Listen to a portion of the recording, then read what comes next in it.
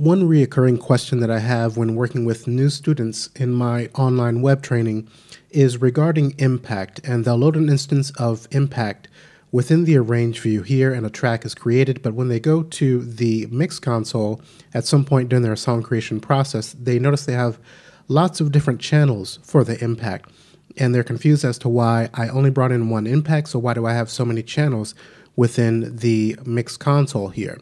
So let's go ahead and take a look at that. We'll open up our mix console.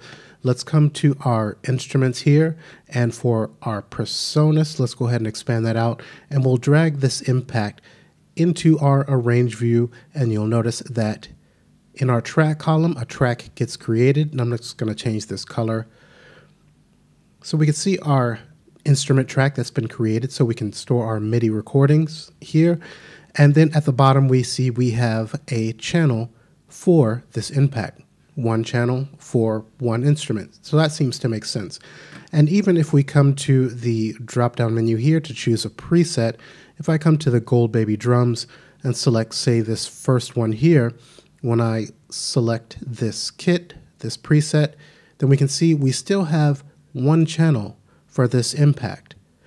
But you'll notice that if we were to come back to our preset menu, let's collapse this Gold Baby folder and come to the PreSonus, the drums here, and then I'll open up this full kit and just take note of the channels within the console. Once I select that, you'll see that we have multiple channels now for this one instance of impact. And this is what seems to confuse a lot of people. But what we want to do is take a note of the bottom right corner of each of these pads. So these pads can trigger our sounds, right? And we can see in the bottom right hand corner we have these two circles and then a number. So this one we have 1, here we have 2, and then we have 3. So what these numbers represent are different channels that are being added for our pads, for these samples, these individual drum sounds. So when I trigger the kick, we can see that that says 1. Okay, so we can see the VU meter is active for our channel 1 here. Now this one, our snare, is actually saying 2. So when I trigger this with the mouse, we can see that its signal is coming out through channel 2. So with some of these presets, these kits that we're making use of, they're pre-mapped to different channels. If I move on to the hi-hat, then we can see that this says 3. Okay, and so we can see this is coming out of channel 3 within our console.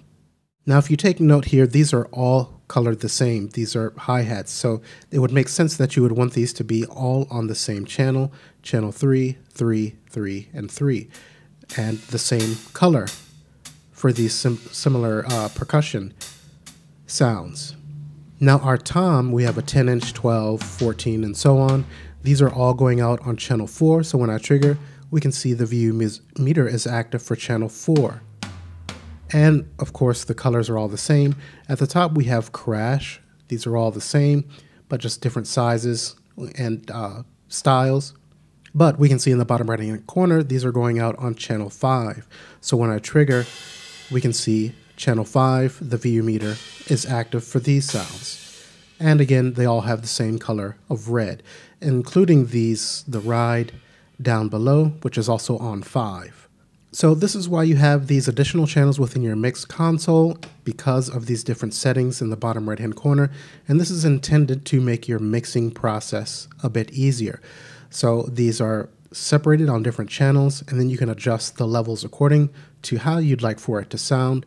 Also with panning, that's going to be better for panning because we do have a pan and gain control for each individual pad. So if I select our kick, if I click at the bottom here at the center, then I can select that without auditioning the sound.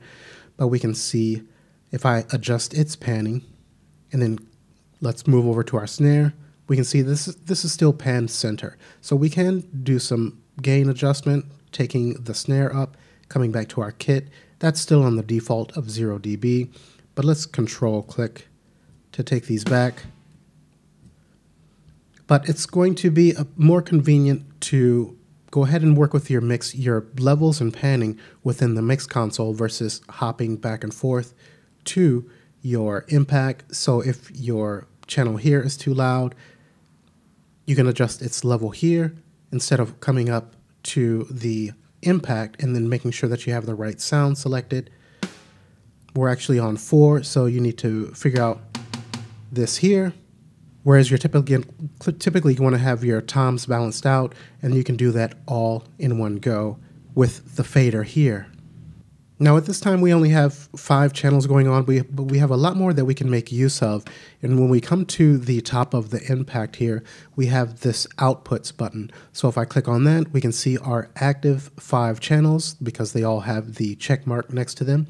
Now if you notice in our mix console, you can see 1, 2, 3 through 5. That ties in with that. If I were to go ahead and start checking some of these other boxes for stereo 6, we can see that pops up in our console. 7, 8. So these are stereo channels that are being added. We can also add additional mono channels, 16 to be exact. So if I select this, we can see these are being populated as mono channels within our mix console as well. So just be aware that you can activate and deactivate different outputs by coming to this menu up above, but we'll leave this on the 5 because that's all that we're making use of for our sounds. We'll close that out. And also want to make the point that if we come to our instrument rack here within the console, you can, if you're not seeing this, then you can click on this little keyboard icon to make that visible. And then we can come to the impact here, click on the down arrow, and then we can choose to show the channel setup. And then we can see these outputs and which ones are active here. So again, let's go ahead and close our impact out by closing there, and we'll close out the browser. And then we can see that just as we saw in the impact menu, as soon as I start checking these boxes, then these are going to be populated within our console. If we'd like to hide this view, we just come back to the drop-down menu and then deselect Show Channel Setup.